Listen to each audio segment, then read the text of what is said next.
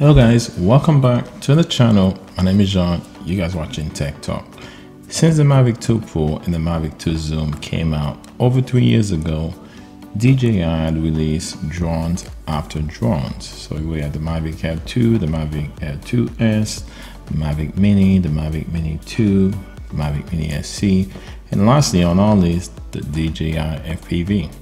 So Mavic Pro fans just kept waiting and hoping the next DJI release will be the Mavic 3 Pro. So the wait is finally over guys. The Mavic 3 Pro is coming this week, and this time it's for real. So November 5th, that's when DJI gonna announce the Mavic 3 Pro. So I want to share my personal opinion with you and what should you expect this week from DJI. So let's get to it.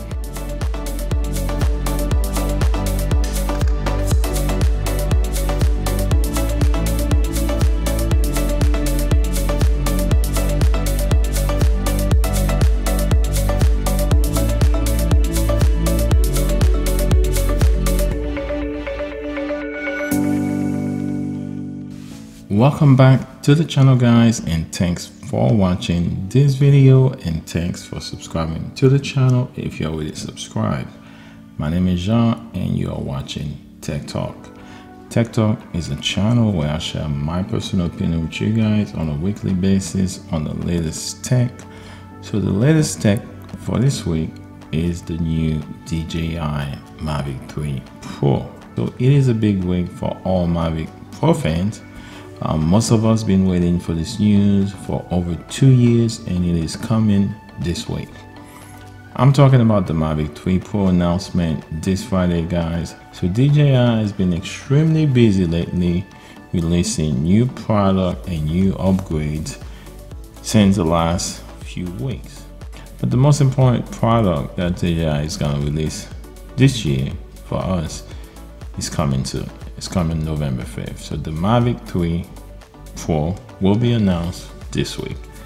But what should we expect from DJI? So if we remember the Mavic 2 announcement over 3 years ago, DJI actually released 2 new drones, not just one, 2. We had the Mavic 2 Pro, then we have the Mavic 2 Zoom, which was a little bit slightly different than the Mavic 2 Pro. So for this announcement, we can expect a similar announcement. We can expect 2 new drones as well. So if the rumors are right, DJI will release the regular Mavic 3 Pro and the Mavic 3 Pro Cine. So the Mavic 3 Pro will be a major improvement over the Mavic 2 Pro.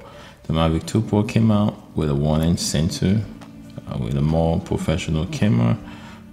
We had a bump in flight time, 31 minutes Mach flight time for the battery, which was a big improvement. We had IQ Sync 2.0 and a lot more goodies.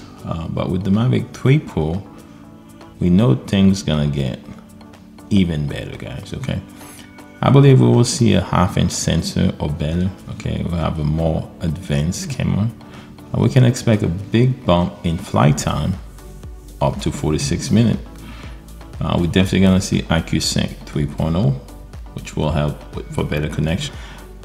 We can expect to see a new flight controller, or maybe the same controller that DJI been using in the Mavic Air and the Mavic Air 2S. So the Mavic 3 Pro Cine, just like the Mavic 2 Zoom, if we remember, the Mavic 2 Zoom was one of the first drones from DJI that actually allowed us to zoom during flight for close-up and better shot.